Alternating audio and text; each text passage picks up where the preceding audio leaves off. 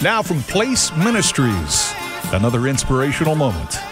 Welcome back to Your Place. James 4:14 and 15 says this, "Why? You don't even know what will happen tomorrow. What is your life?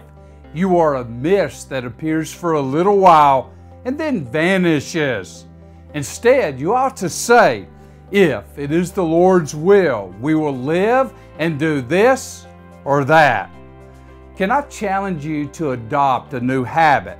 Now, it'll take time to implement, and this new habit may even seem a little awkward at first.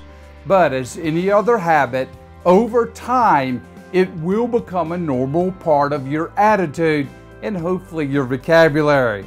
Here's what I'm asking. Let's start incorporating what James tells us in today's verse.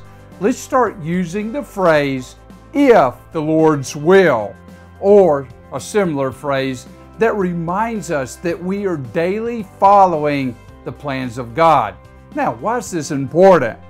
We have no problem making our own plans, do we? I'm personally going through one of the busiest seasons of my year, and chances are you are as well.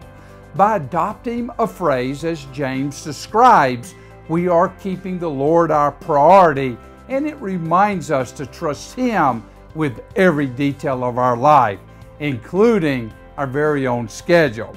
Maybe God will allow us to fulfill everything on our calendar, or maybe He has other plans.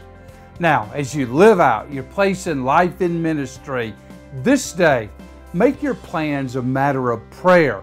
Take some time to step back, look at your plans, and ask God if this is His plan for you. He gives us intellect and the ability to make plans. He also gives us the command to hold those plans with an open hand and to seek Him as we plan our lives. Your Place is a weekday devotional from Place Ministries.